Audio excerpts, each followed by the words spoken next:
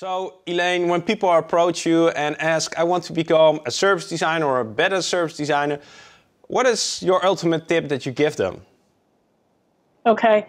I think, especially in Asia, the number one skill a designer needs to have, more than, visualizing skills, is actually communication skills.